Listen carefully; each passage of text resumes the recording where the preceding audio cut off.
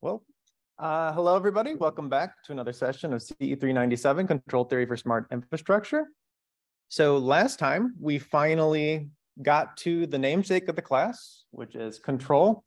We visited a little bit of control kind of midway through the class in PID control.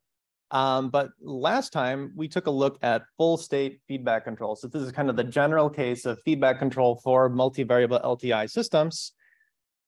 So we showed that for a system of the form x dot is equal to ax plus bu, where your observation equation is equal to y is equal to cx plus du, we could define a generic feedback control law of the form u, our input is equal to some linear function of the current state of the system x, right? So we could define a feedback law of the form u is equal to negative kx. And substituting that back into our original system, we found that we could generate a closed form system, a closed loop system of the following form.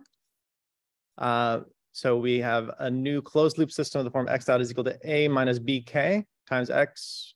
We can just call this our new state transition matrix, a closed loop state transition matrix a tilde. And we could generate a new closed loop observation equation as well, y is equal to c minus dkx, where this is our closed loop observation equation, our closed loop observation matrix. And in doing so, we could essentially create a closed loop system, much like we did with PID control, and place the poles of the system wherever we want.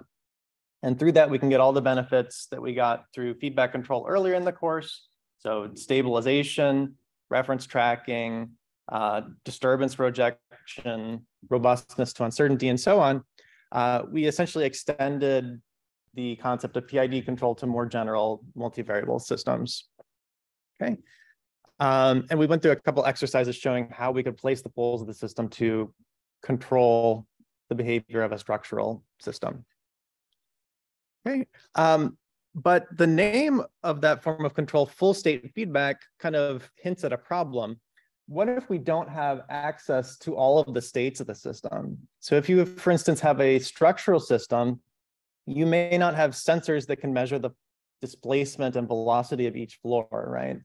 Or if you have a water network, for instance, you may not have sensors that can monitor the pressure and flow within each element of that system. So it's very rare that we'll actually have direct access to all of the states of the system, that we'll be able to observe all of those states directly. And that brings us to our next topic, which is full order observers. Okay, so this is kind of the dual problem of control, as you'll see in a little bit. But what observers will allow us to do is to essentially, if we don't have access to all the states of the system, it'll allow us to reconstruct an estimate of those states from some series of observed outputs along with a dynamical model of the system. So you may have heard of Kalman filtering, for instance. Has anyone here heard the term Kalman filtering? So a Kalman filter is a special case of the observer that I'm going to be showing you today. It's essentially just a way of picking the optimal gain for that observer. But the principle is essentially to use feedback between the observed and estimated output to try to drive your estimate of the system state towards the true state. And I will show you how to do that in the rest of today's lesson, and also give you a chance to design an observer of your own. Okay, so are there any questions on observers before I move on? Any questions on the concept of observers?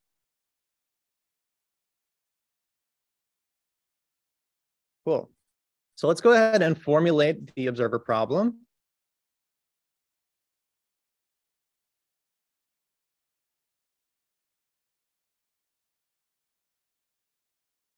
All right.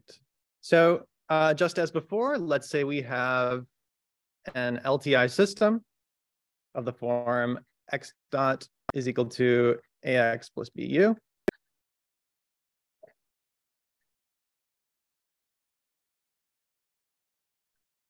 And our observation equation is given by y is equal to cx plus du. Okay, so this is our system that we're interested in observing. It has some true state and some known input. What we can do is we can create a running estimate of our true system state.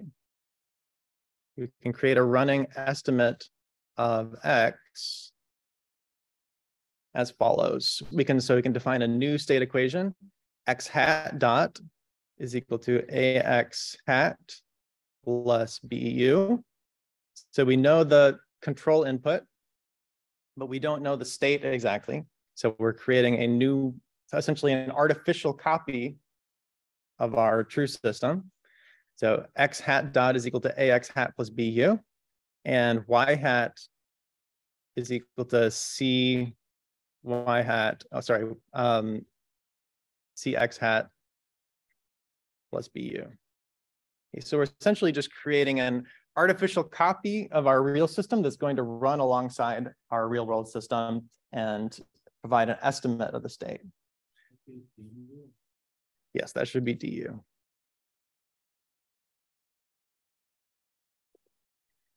Okay, so let me kind of give a visual of what it is that we're doing here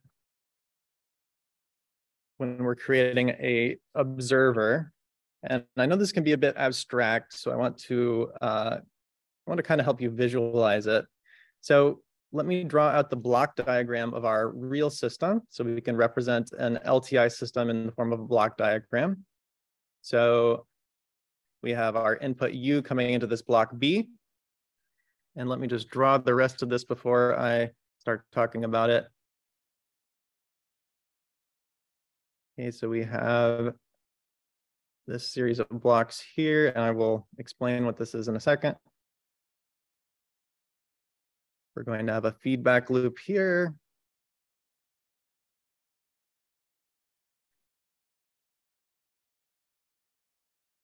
Okay, so this link right here, this is X dot. It's being fed into this integrator where it will create our state at each time step X. And down here on this branch here, we'll actually have a block A, which represents our state transition matrix. And this is going to be fed into C, which will produce some output Y. Okay, so this is actually just a representation of our LTI system in block form. Note that we have that X dot here is equal to AX plus BU, right? And that X dot is being fed into this integrator where it's giving us our solution X. Okay, so this is just a block diagram representation of our state space system. What we can do is we can take this block diagram here and essentially just replicate it down here. Let me draw it right here. So we're going to have our B matrix. We're going to have the same thing down here.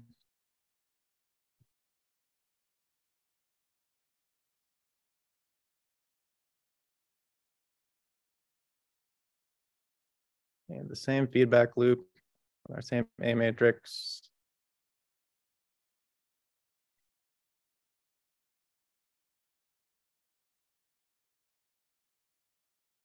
This is still going to be fed into C, and it will produce some output. But in this case, what we actually have down here is, instead of X dot, we have X hat dot. Instead of X, we have X hat. And instead of Y, we have Y hat. Okay, so this system is going to be fed with the same control input.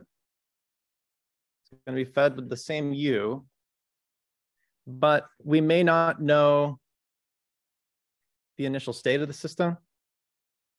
So this, for instance, we may not know the initial state exactly. We might have X hat naught instead of the true initial state X hat, true initial state X naught. And we may also have some kind of disturbance entering the system as well that we can't know exactly. So we may have some sort of disturbance as well. Okay, so this is kind of a visual representation of our observer. It's essentially a copy of our system that's running alongside the true system. It's being forced with the same input, and we're getting some estimate of the output y hat. And we might also have just access to our estimated state directly as well, x hat.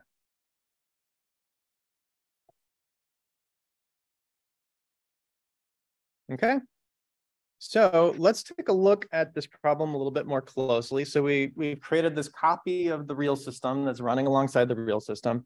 Let's look at the error between the true state and the estimated state of the system. Okay, so the error, let's look at the error. And we can define the error as simply being equal to x minus x hat. Okay, so the error is simply just the true state minus the estimated state. Now, the error is a function of two dynamical systems, right? So the error has its own dynamics. If we differentiate the error with respect to time, we get E dot is equal to x dot minus x hat dot, because the derivative is just a linear operator. The error of the system has its own dynamics. And we actually have expressions for both of these, right? We have expressions for both x dot and for x hat dot. So what is our expression for x dot? What's our equation for x dot? So it's just ax plus bu, right? So E dot is equal to ax plus bu. And what is our equation for x hat dot?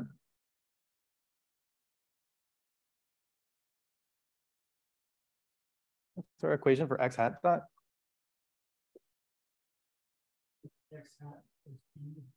Ax hat plus, well, actually, we know the input, we know the control input, so it'll be bu. Okay, and we can go ahead and simplify this. So we see that we have bu minus bu. So these go away. And therefore, the error, the dynamics of the error, or the rate of change in error over time, is equal to a times x minus x hat. And what is this quantity here? Right, this is the error. So we have that our equation for the error is just simply equal to E dot, the rate of change of the error over time, is equal to A times the error. Okay, so the error is defined by this homogeneous system. The rate of change of the error is simply equal to the state transition matrix times the current error. So what does this tell us? So one thing, what does it tell us if A is asymptotically stable? So if A is stable, and the what does that imply about the error and how it evolves over time?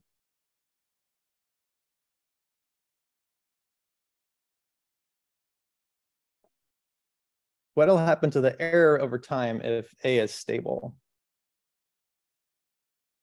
Right. So say if A is stable, or if it represents a stable system, the error will decay to 0 over time.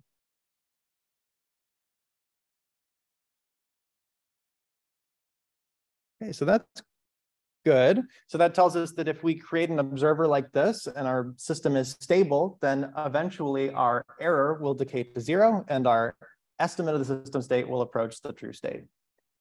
But this isn't ideal for a couple of reasons. So there's two problems with this observer.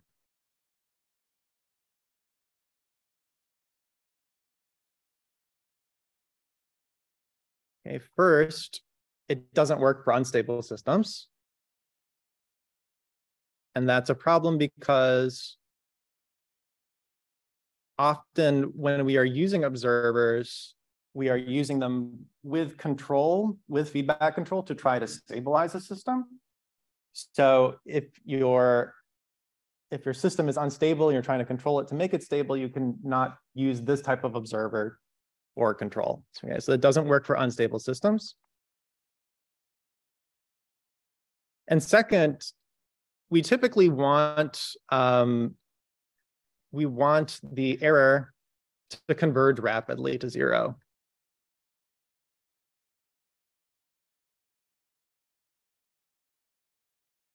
So in this formulation, we're kind of at the mercy of whatever our system is. The error will only decay to 0 as fast as the system does, but typically we want the error to converge to 0 much faster. We want to track the state of the system very closely. So an observer of this form is not ideal. So what can we do about this? Are there any ideas?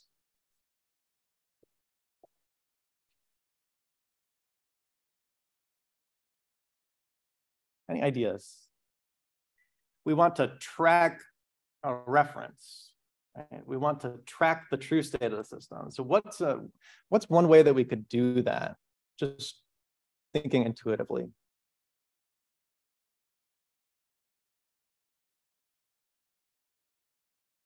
Any ideas?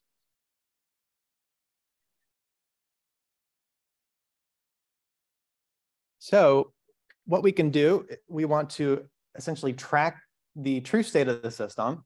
What we can do is we can use feedback. So just as with control, where we're trying to control the state of the system, we can feed back a function of the error between the true state and the estimated state to essentially drive the estimated state towards the true state of the system. We can use feedback for reference tracking. And that brings us to what's called the Luenberger observer.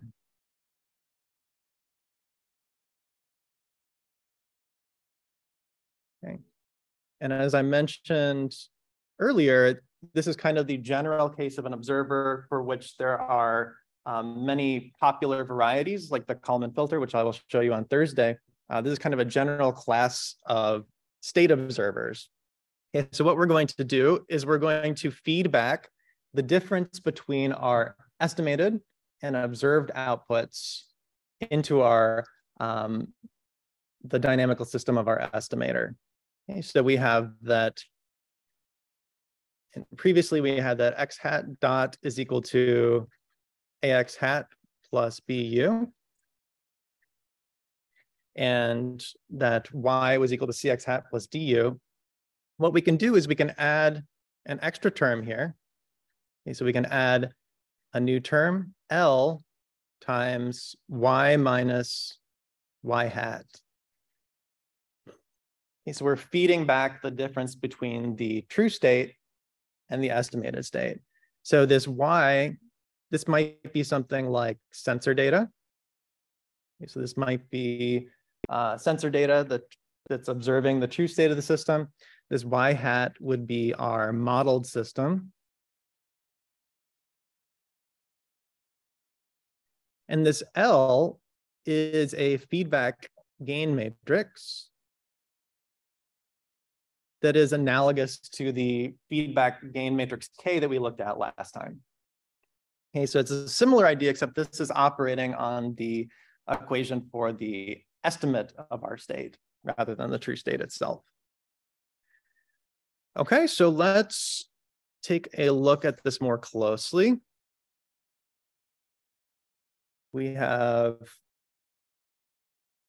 x hat dot is equal to ax hat plus bu plus L times y. And y hat we know is equal to ax hat plus bu.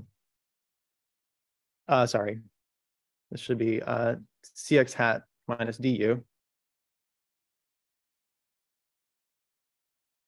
Okay, so I've just expanded out our term for y. Now, what we want to do now, we were originally interested in the error of the system and how it evolves over time. So let's go and let's plug this back into our equation for the error. Okay, so looking at the error, we have that the dynamics of our error are given by E dot is equal to X dot minus X hat dot. And we can just go ahead and plug in our equations for X dot and X hat dot, with our X hat dot now given by this equation with the feedback gain. So we have that E dot is equal to quantity AX plus BU minus our entire equation here. So this will be AX hat plus BU plus L y minus CX hat minus DU. All right, and let's go ahead and simplify this a little bit. So we see that we have BU over here minus BU over here. So these BUs will cancel. And we see that we can actually take this A matrix here and factor it out. So we'll have E dot is equal to A X minus X hat. And then minus L times Y minus CX hat minus DU. Okay, and we're almost there. Remember that we have another equation for Y here. So let's go ahead and expand out Y. I'll give you a second to just finish writing down if you were writing down. Remember that our Y is given by CX plus DU, right? So we can go ahead and expand that out as well. E dot is equal to A times X minus X hat minus L times quantity CX plus DU minus CX hat minus DU. Okay, so you can see that these DUs will go away. We can factor out the C. We get that E dot is equal to A X minus X hat minus L times C times quantity X minus X hat. And remember this X minus X hat, this is the error. And so we can simplify this even further. We get that the dynamics of the error are given by quantity A minus LC times E. Okay, so whereas before we had that E dot was equal to A times E, now we have this new closed loop system, E dot is equal to A minus LC times E. So let's call this matrix here A hat. Okay, so what would happen? What would happen if we selected L, we selected our gains such that the eigenvalues, lambda 1 through lambda naught, lambda 1 through lambda n, are all highly negative? What would happen if we selected L such that the eigenvalues are very negative? Right, so the error will decay very, very quickly, meaning that our observer will track the true state of the system very quickly. So let me just go back to our diagram here to just finish things off. So what we've done essentially is we've created another feedback loop. We've created a gain matrix L. Okay, we're taking our true state, our true observation Y. We're taking our estimated observation Y hat. We are adding Y, subtracting Y hat, feeding it back into this L gain matrix, which is entering in as an input here. Okay, so we're using feedback to feedback the error between the true and estimated observations to try to make the error decay to 0 very quickly. All right, are there any questions on this derivation? Any questions? I know this was a bit abstract when I first encountered it, so I want to make sure answer any questions that you have now. So it's analogous to the control problem we looked at last time, but in this case, we are using it for the purposes of state estimation. Okay. So before we get into examples, I want to show you, we can also go ahead and write both the true system and the estimated system together as an augmented state space system. So let's go ahead and do that. We have that our equations, so let me just write them out. Our true system is given by x dot is equal to ax plus bu.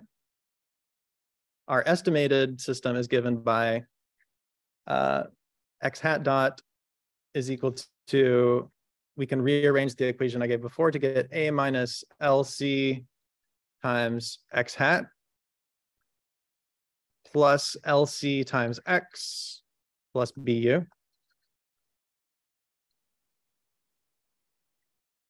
And we can go and write this as an augmented state space system. So essentially, we just stack these two together.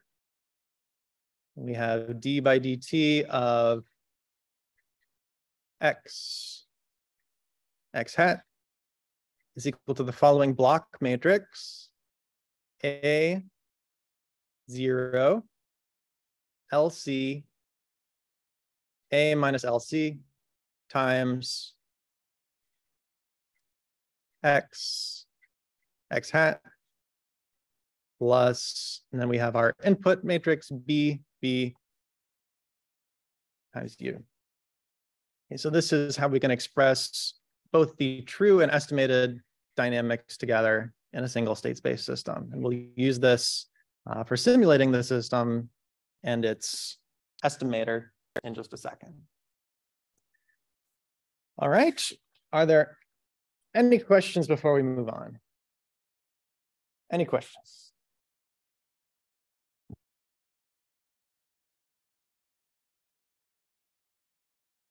Any questions? Okay, cool. Well, let's go ahead and work on an example then. So I'm actually going to mostly do this on a computer, but I'll start just by writing down the problem. Okay, so let's say that we have, oh, wrong color. Let's say we have an LTI system.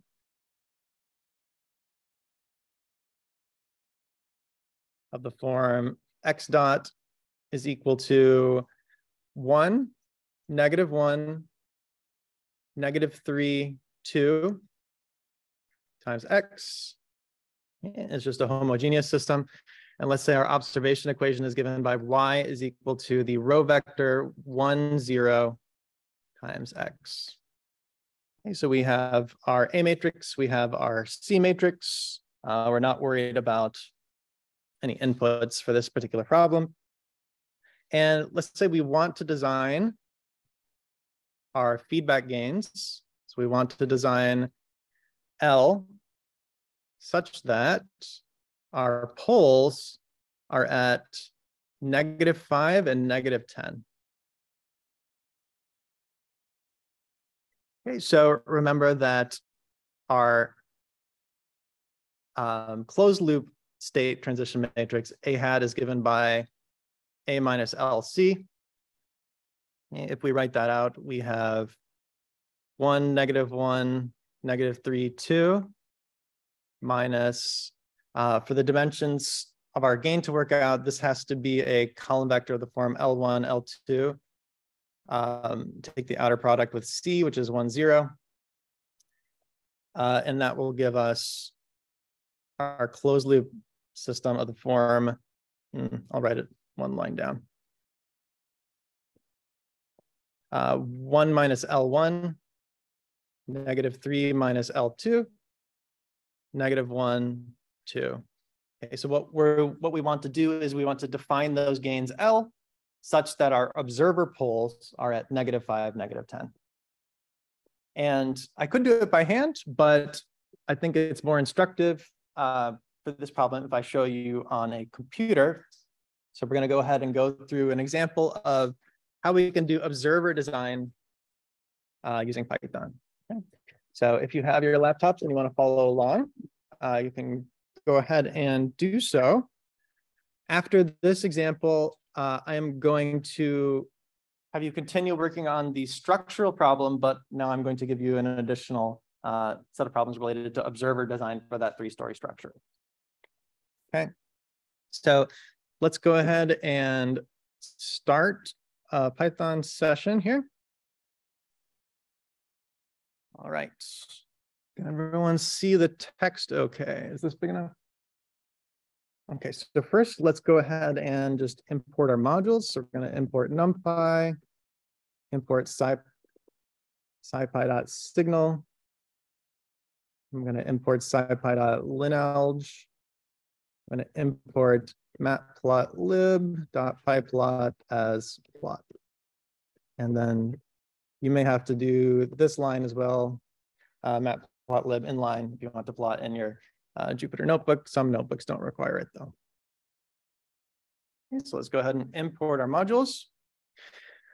Okay, so the first thing I want to do is I want to define our A and C matrices.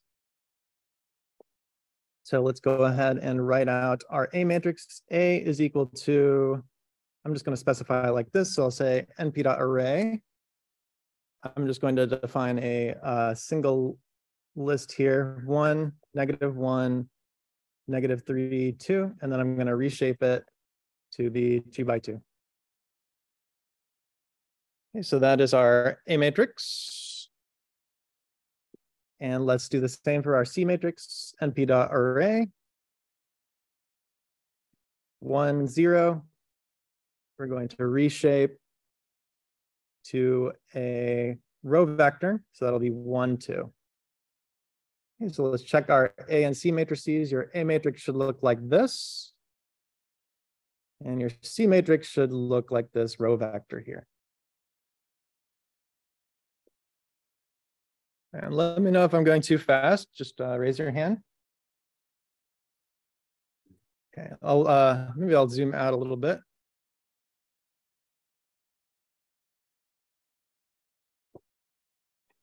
Okay, so the first thing we want to do is we want to check if our system is actually observable. So similarly with feedback control, we had to check that the system was controllable first before we could perform feedback control to place the poles. So the first thing we want to do is check if this system is observable. It operates kind of the same way. So how can we do that? It's probably the easiest way to check for observability.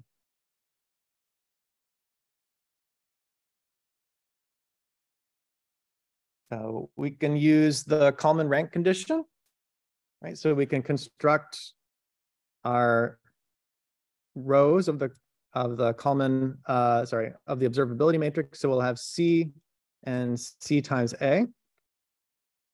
And all we need to do is we need to stack these on top of each other. So I can use np.vstack and stack these on top of each other. And let's call this QO. So we can see just by looking at this, so this is going to have a rank of 2, but just for good measure, if we want to check it, we can use np.linalg.matrix rank, call it on QO, and we see that it has a rank of 2. Okay, so is this system observable?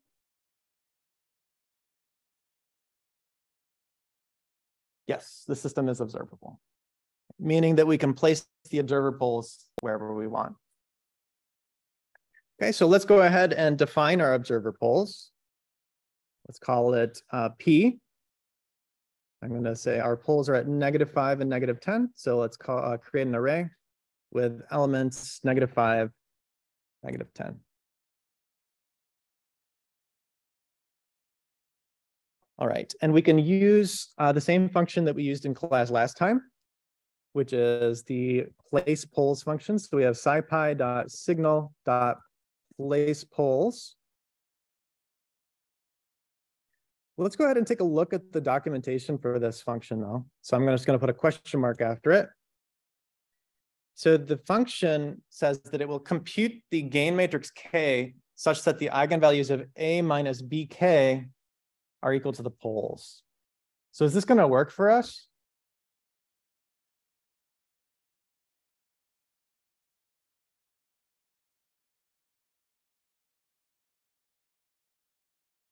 What's our closed loop matrix again? Our closed loop state transition matrix?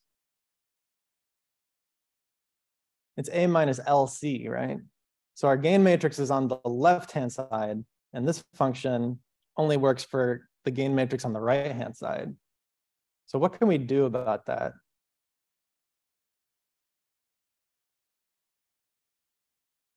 So here is a question I have for you.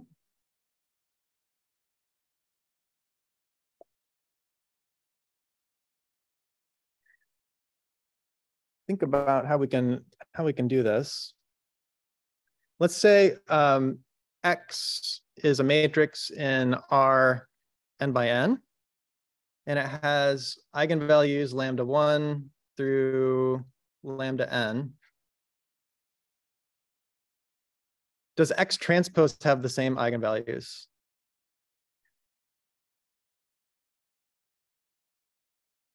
I see a couple nods. Who thinks that X transpose has the same eigenvalues? Okay, so I see most of you. So it turns out, yes, it does. And we can show this using diagonalization, right? So if X is equal to V lambda V inverse, so if X is diagonalizable, we can take the transpose. So X transpose will be equal to this entire quantity transpose, which is equal to V inverse transpose times lambda transpose times V transpose. Okay. And the transpose of a diagonal matrix of eigenvalues is just the same diagonal matrix, right? So this has diagonalization given by V inverse transpose times lambda times V transpose, where these are our corresponding matrices of eigenvalues, eigenvectors. Okay, so that gives us an idea for what we can potentially do. We want the poles of A minus LC, right? So these are equal to the poles of A minus LC transpose, which is equal to A transpose minus C transpose L transpose. Okay, so now this equation for the closed loop state transition matrix is in the form that we need it to be, right? We have our gain matrix on the right-hand side and our new matrices that we need to put into this function are A transpose and C transpose. So we can go ahead and do that.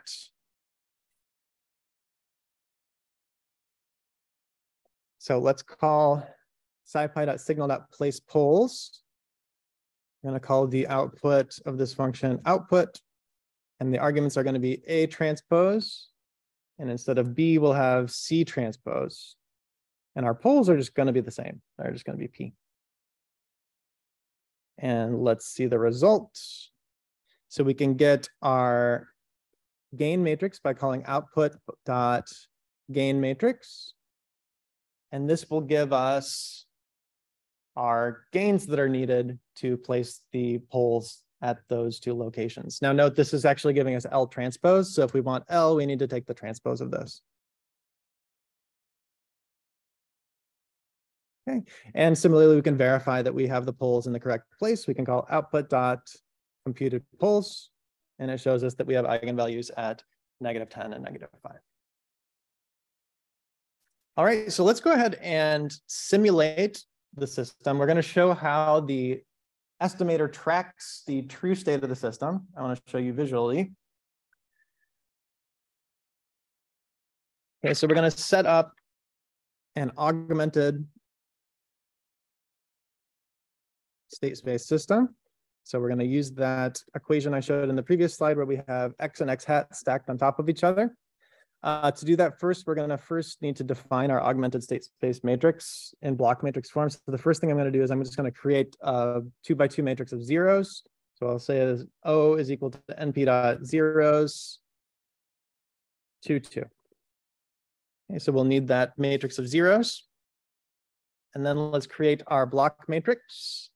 So from our slides, we have that our augmented state space system is given by the following. So we'll have A in the upper left block, zeros in the upper right block, LC and A minus LC. So let's go ahead and do that. We have A augmented, so I'll call it AOG, is equal to NP dot block. So this is going to create a block matrix for us. We can feed in a list of lists here. And the upper row will have A and O. On the bottom row, we'll have L times C and A minus L times C. And if you did it correctly, you should have something that looks like this. This is our block matrix. So let's go ahead and simulate this system. So the first thing I'm going to do is I'm going to create a time range. So I'm going to say TS is equal to the NP dot lin space 0 to 1 with 100 increments. So lin space just creates an even interval from 0 to 1 with 100 increments in this case. Okay, let's define our initial state. So I'm going to have x naught is equal to NP dot array. And the first state is going to be 1, and the second is going to be 0. Okay, so that's our true initial state. Let's define our estimate of initial state. So x hat naught, we'll say, is just going to be all zeros. So NP dot array 0, 0. And if we're using this block matrix form, we need to stack those two together. So let's stack them together. What I'm going to do is I'm going to create a new vector called x aug naught, or x augmented. I'm going to call np.concatenate. So this will concatenate them together. And then the arguments will just be x naught and x hat naught.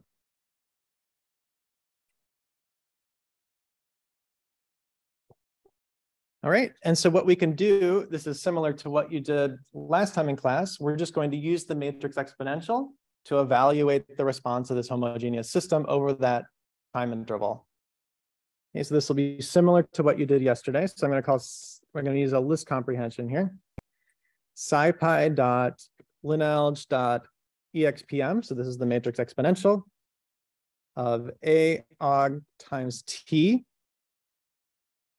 all matrix multiplied with x aug naught for T and TS. And so what this is going to do is it's going to go through each time step. It's going to compute the matrix exponential of our state transition matrix times that time. And then it's going to multiply the matrix exponential by our initial state vector. Okay, and we can go ahead and call the output. You see that it's simulated for each time step here. Let's go ahead and stack these together. So I'm going to call np.vstack on this list to make it a little bit easier to work with. So it'll give us a regular array. And I'm going to call this whole thing capital X. Let me know if you need more time. Did anyone miss any instructions or code? No, everyone's good? Okay, so note, okay, let's look at each of these columns. So the first column is the true first state. The second column is the true second state. Third column is the estimated first state. And the fourth column is the estimated second state. So we're going to go ahead and we're going to plot each of these here. Let's create a plot. Big X equals plot dot subplots. So I'm just going to create a plot with figure size of 12.6. And let's go ahead and plot each of these. So I'm going to go plot. The first argument to plot will be t, and the second argument will be the first column of x, which is x colon 0. Let's color it red. And let's label it. Actually, I'll do that part later. Okay. Oh, t is not defined. Oh, it's TS, right? Okay. And you can see that the first state rises exponentially, like so. Okay, let's go ahead and plot the second state. So this is the second column of x. This will be the true second state. And I'm going to color this one blue. Okay, so we have the first state rising, the second state falling. Let's go ahead and plot the two estimated states. So I'm going to plot the third column of x and the fourth column of x. And for these ones, I'm going to give them dotted lines. So I'll say line style equals dotted lines, and line style equals dotted lines. Okay, and there you can see the true states in the solid colors and the estimated states with the dotted lines there. So let me go ahead and just add some labels here to make it more clear. So this here is x1. This one here is x2. This one here is x hat 1. And this one here is x hat 2. And if I call plot.legend, then I get the legend up in the upper left-hand corner there. Okay, so you can see, it's getting hard to see both the code and the plot there. Here, let me just leave it like that. Okay, so we can see that initially the initial states of the two variables are a bit off. But as we apply that feedback over time, the estimated states converge towards the true states, even though this is an unstable system. Okay, so we've used the Luenberger observer to track the true states of the system. So you'll note here that the first state tracks a bit better. And the second state is off a bit at first. Why do you think that is? Just from the way that we set up the problem. Why do you think the first state tracks better?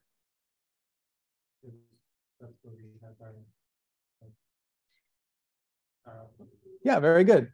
Yeah, so we have our output, our measurement matrix was 1, 0, right? So we have a direct observation of the first state, so it tracks a bit better than the second state. And we can go and verify that if we go up and we instead define C to be 0, 1.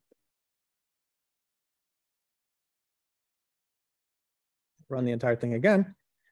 You'll see that it tracks much better this time. It tracks the second variable much better. And the first estimate also tracks pretty well too. So in this case, having a measurement on the second variable appears to be better than having one on the first variable. Okay, cool. So I hope that demonstrates to you how you can use observers to track the state of a dynamical system. What I'm going to do for the rest of the class is give you a chance to work on a more practical problem, looking at the 3-story structural system and designing an observer for that system. So let's go ahead and I will give you a problem to work on. You can use the rest of class to solve it. So let's go. Okay, so let's consider the 3-story structural system from last time. Okay, this time we're going to change the mass, stiffness, and damping a little bit. So the mass, M1, M2, and M3 are going to be 1. The damping, C1, C2, C3 are going to be 2. And the stiffness, K1, K2, and K3 are going to be 3. So in this case, we've just switched the damping and the stiffness from last time. And the reason I'm doing this is it'll make the plots look a little bit easier to interpret for the observer problem. Okay, and we're going to let our C matrix be the following. C is going to be 0, 1, 0, 0, 0, 0. Okay, so we're essentially going to have just a single sensor on the middle floor that's going to measure the displacement.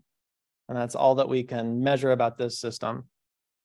And what I want you to do is to design an observer to track the internal states of the system, reconstruct the displacement and velocity at each floor. And I'll give you instructions for what to do in a second. But essentially, I'm going to be giving you a chance to design an observer for this more practical problem. Okay, so you can use the code that you developed last time. Let me just give you a couple particular specific instructions to work on. Okay, so for this system, first, I want you to verify that the system is observable. So verify that system is observable. Second, I want you to design an observer. So I want you to design that observer gain matrix L. Design an observer L to place the poles of the closed loop system, A minus LC, at -6, -5, -4, -3, -2, -1. And finally, I want you to simulate the homogeneous response. Simulate the homogeneous response to the following initial conditions. X naught is equal to 0, 0, 0, 0, 0, 1. And our initial estimate, X naught hat, is going to be all zeros. And what I want you to do is to plot, I want you to plot the actual displacements. Plot the actual displacements. So X1, X2, and X3, as well as the estimated displacements.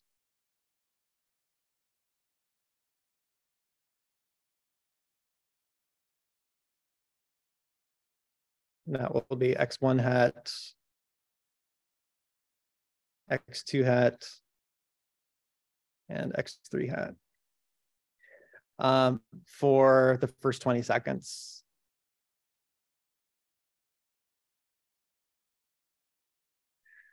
Okay, cool. So I'll be coming around to help you with that. I'll give you the rest of class to work on that problem or on the structural control problem if you haven't finished that from last time. I will let you go ahead and work on those. I guess I should just very quickly show what the ultimate response should look like if I can over here. How can I? Oh yeah, here we go. So what you should get, and I just plotted the animations here. This is for a system that is just being struck by an impulsive input, right? So you can see that the sensor's on the middle floor.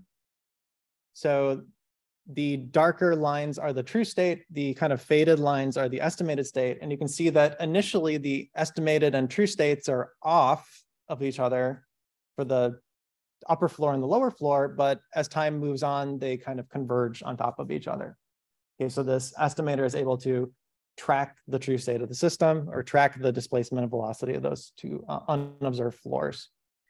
I should also note that this also works for the case where you have an unobserved disturbance input. So down here, I have forced the true system with a periodic disturbance that the observer doesn't know about. And the observer still, because of feedback, manages to track the system pretty well. Okay, so it's robust to unknown disturbances into the system as well. Okay, so it's a very useful technique. On Thursday, we'll be showing an optimal observer technique called the Kalman filter. All right, with that, I will let you go ahead and work on these problems, and I'll come around to help as needed.